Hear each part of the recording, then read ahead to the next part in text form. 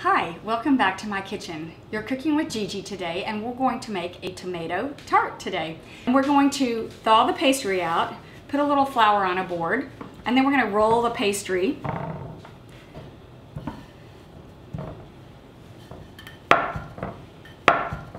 And then we're going to transfer this over into a cookie sheet. Now, this is a non-stick one, but it's not, because it is puff pastry, it's not gonna stick. We're gonna leave it just like this, how it is right now. I'm gonna go ahead and slice some tomatoes. These are great tomatoes, all in season. I think, let's see, we'll start with 2. And we're just gonna slice these. You can mix sizes, you can do little ones, big ones, whatever tomatoes you find that are in season. Next, we're going to take some pesto. Now, there's a few grocery stores like Whole Foods and a few other grocery stores that I really like the pesto they make. So I don't, again, take the time to make my pesto because it is time consuming. But if you like to do everything from scratch, feel free. So take some fresh pesto, and then we're gonna take it over here. And we're just gonna rub this beautiful pesto all over our pastry until it's completely covered.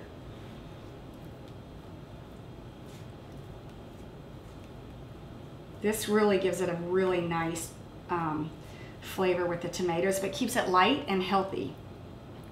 So I've rubbed that all over that, and this is easy as pie, literally. So we're gonna put the tomatoes, I'm gonna kind of layer the different shapes and sizes around on our sheet. You can top this with mozzarella, you can top it with salami. I'm gonna sprinkle a little fresh garlic. Let's see, let's put these here. A little fresh garlic so it'll roast nicely on top. I'm gonna put that on it. I'm going to take some fresh basil and I'm going to julienne that up.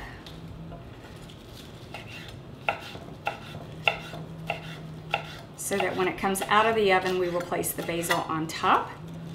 And then I'm going to put a little salt and pepper on it. That's ready for when it comes out. So let's do a little fresh ground pepper. Just a little bit of salt, depending on how salty your pesto is. And I do have some, you know what, I think I'm in the mood for a little onion on top. So I have some chopped onions over here. Let me grab those. And I'm gonna sprinkle a little of those to give a little sweetness. And then you can put mozzarella, shredded mozzarella. You can put, you know, again, any kind of cheese you want.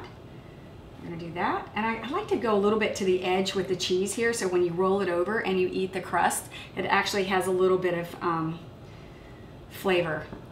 We're gonna take this and we're just going to fold the edges up. Super easy, it's not rocket science. It makes it really pretty.